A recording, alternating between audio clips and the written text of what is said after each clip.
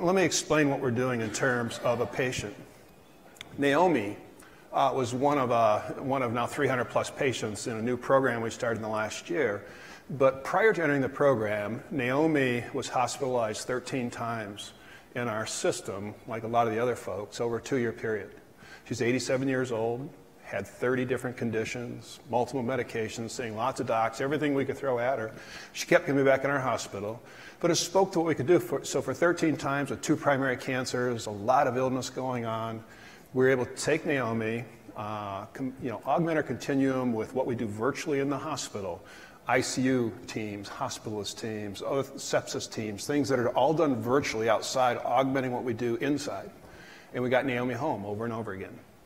But we said, what happens? What if we really rethought it? What were we doing? Most of the time we weren't doing an operation invading her body. We were taking a person who was very sick, who needed a continuum of care.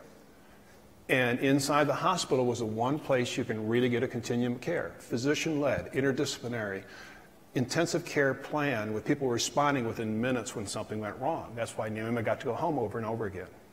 So what if we took that and said, what if we could do that with technology in the home?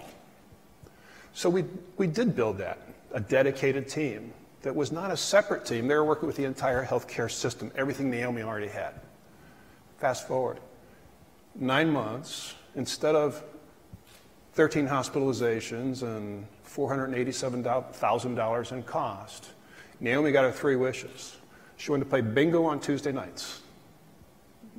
She wanted to be independent in her home, and she wanted to spend more time with her kids. And she did all 3 of those.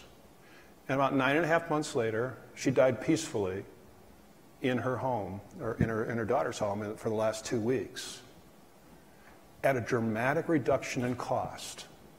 Also a dramatic reduction in reimbursement, a separate issue we could talk about later. But which system do you want? It's the same system. On the one system, paid almost $500,000 for dramatic rescues. In the new system, intervening on Wednesday instead of Friday, we could tweak your care with a 5-minute response time, 24 hours a day, and she doesn't go to the hospital. She had a total of 2 days of hospitalization the last 9.5 months of life when it should have been escalating. That's rethinking what's possible.